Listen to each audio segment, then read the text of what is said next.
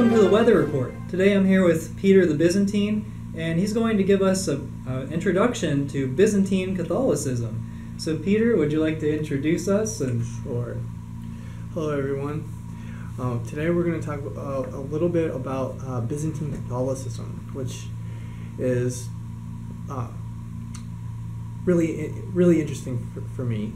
I was raised in it. I was baptized Byzantine Catholic, and it's only been recently where I've been more interested in the faith of Byzantine Catholicism.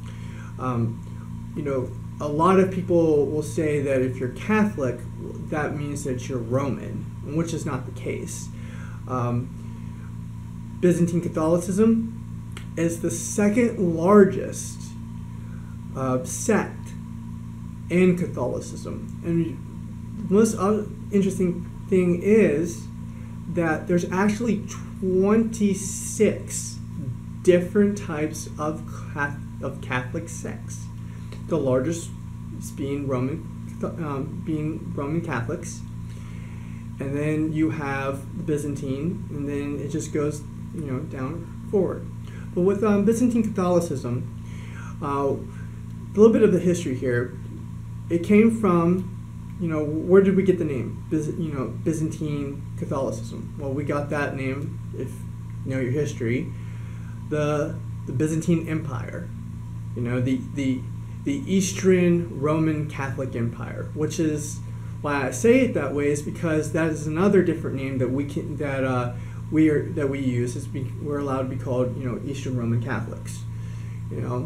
So you have the Eastern. You have the Byzantine Empire, and that's where we came from, right? That's where we came up with our traditions, our ways, that looks very differently from the Roman side, the Western Roman Catholic Church, as sometimes it's called. So you have that. One of the biggest influences that I'll have to say was St. John Chrysostom. He is the one that we have our liturgy for. He wrote lots of books on commentaries on, if I understand correctly, he wrote some on the Gospels, Matthew, and he wrote his opinions on Matthew. He started our liturgy. And there's some other things too that I'm not real familiar with, but that's okay. If you guys want to know more about St. John Chrysostom, I highly recommend it. He's a big influencer. He'll be a big influence in your own personal faith of his struggles. I do know that he was a bishop, and that's when he started becoming. Now, if I understand correctly, that there is a funny story that when he was becoming a bishop, that he was actually terrified and he ran away, if you knew that. Yeah, he actually ran away, that he did not want the responsibility, and that he had to be pretty much taken back, and they're like, you're going to get the responsibility of becoming a bishop. He didn't want it. So he did take he did assume responsibility, and then he did become a bishop. And then he became an influencer of the city, and of Byzantine Catholicism. So another thing I'd like to mention too is that, for about over 600 years, from the time of the Great Schism in 1054 to 1596, that we were in separation of Rome. We were Orthodox. And then in 1596, you had what is called the Union of Brest. And in the Union of Brest, where a lot of the Byzantine churches came together and became part of the Union of Rome. So as today, in 2020, we are now, the Byzantine Church is in communion with Rome, though you still have Byzantine Orthodox as well, who are not in communion with Rome. So if you went to a Byzantine Catholic church and experienced divine liturgy, and then you went to a Byzantine Orthodox church and experienced liturgy, it's practically the same, except you are not in communion with Rome. Also, the fact that if you're Catholic, you cannot partake in the Holy Eucharist, except if you have to have permission with the priest beforehand. So I want to make that clear. That would be the differences in between the Byzantine Catholics and Byzantine Orthodox. So another differences with Byzantine Catholics is that there's so many different churches that is involved. I don't even know how many churches, to be honest with you. I do know that there are the Ukrainian Greek Catholics, which I am a part of.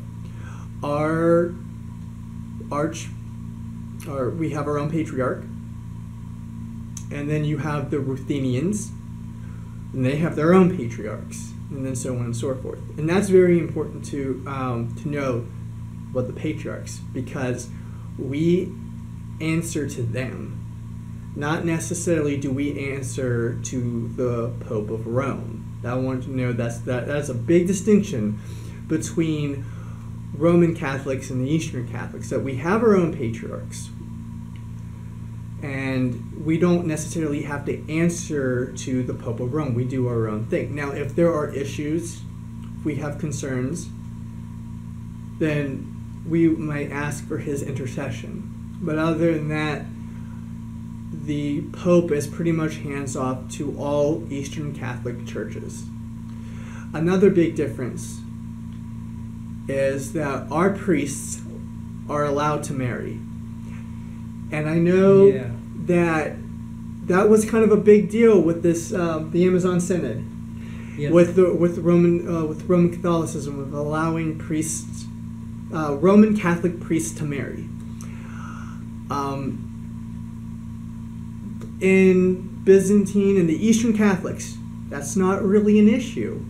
We're allowed, the priests are allowed to marry, and they're allowed to have children. And my priest is married, and he has one child.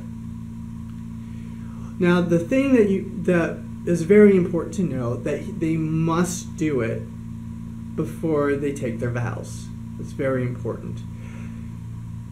And what also is interesting is that you can become a subdeacon if you're not able to find a wife at that time. You can kind of stop the process of becoming a priest, just become subdeacon.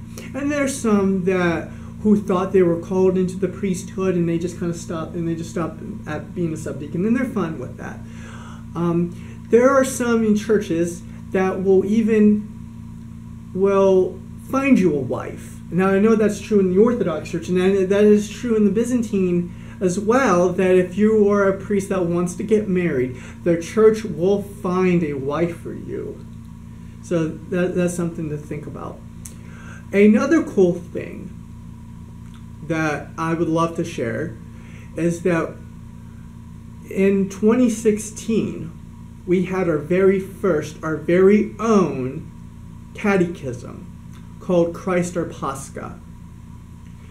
This deals with more of the traditions, of the Eastern traditions, than necessarily with laws and rules, though we do have our own, we do have laws and rules. That is in the catechism, but pretty much our laws and rules is no different, really, than the Roman Catholicism, except, the little tweaks in here and there, but I find that really interesting that for, thousands of years, hundreds of years, we did not have our own catechism until 2016. So that's pretty interesting if you want to look that up. You can find that on, if you just type in Christ Our Pascha, you'll find it and where to get it. If there's any other questions that you have for me, John, I'd be happy to answer them. I don't know that I necessarily have any questions. What about icons? Okay. You want to talk a little bit about icons? Because I noticed, for example, whenever I've walked into a Byzantine church, I noticed there all kinds of icons, but is there like specific placement for certain icons? Like maybe the church is named after a specific saint? Would the icon go in a specific place? Or That's a good question. I'm not sure of. Though I will say that there are, when you go into a Byzantine church, there are filled with icons, as they should be. It's no different than a Roman Catholic church having statues. There should be statues in a Roman Catholic church, and so there should be icons in a Byzantine church or an Eastern Catholic church. There should be icons. Now, if there's a certain placement, I'm not sure of. However, if there is a feast day, that icon is displayed. Like, for example, there was, what was it, a couple of weeks ago, we celebrated the Dormition of Our Lady. Which in the Roman Rite is called the Assumption. Right. Go ahead. No, actually, that's pretty good. I'm glad you mentioned that. That's another difference. The Assumption isn't in Roman Catholicism. In the Eastern Rite, we call it their Dormition of Our Lady. So we celebrate that. We celebrate it as her funeral, basically.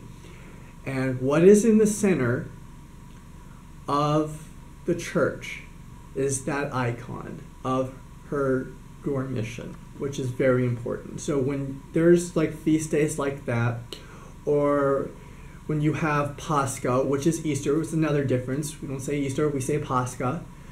When there is Pascha, we have our Lord, risen. For Fridays, we have him on the cross. So there's different icons for different reasons, and we will put them in the center for that. So does that answer your question? Yes, and actually in the center there's like a little stand. Yes. And then the icon is displayed on the stand. Yes, on the stand. So I'll see if I can find a photo for that. Yes, and for us, the icon for that is the Theotokos, which is the Virgin Mary. That's another difference. We call her the Theotokos, which is Greek for God-bearer. So in that icon, she is holding, Jesus as a child, and there's in the center. And there are times where some will come up, do a cross, and we'll bless the icon. And that's actually, I just realized something. That's something we should talk about. We should talk about blessings. When you bless yourself in the sign of the cross. Yeah, so I'll make the Roman sign of the cross, and you make your Byzantine sign of the cross. So go ahead. See the difference. So notice we're opposite. Yes, and there's also another big difference too. The Romans did the palm. With the palms of the 5 wounds, Christ. We, the Eastern way, we do it this way. This 3 represents the Holy Trinity. Father, Son, Holy Spirit. With these 2 fingers are closed. These 2 fingers represents Christ's divinity and his humanity. So when you take those 3 fingers, Father, Son, Holy Spirit, and that's how we bless. And that's something that I just realized, and that's something that is also a very important thing. If Roman Catholics are ever interested, if you've never experienced Eastern Catholic churches, if you totally have no idea what it's like, and you decide to come, that's something that you're going to realize. And how you bless, and that is, we teach that to our children of how to bless yourselves properly in the Eastern Catholic way. So that was a good discussion. That was a good point that just came up. All right. Well, yeah, we could go on forever, but I think maybe we'll see what questions the viewers have. If you have any questions, definitely post them in the comments, and if any Byzantine Catholics are watching, go ahead and feel free to answer those questions. Or provide us with even more background. I mean, I'd absolutely love to hear more on this. So thank you so much, Peter. Thank you for having me. Thank you for watching, and everyone have a great day.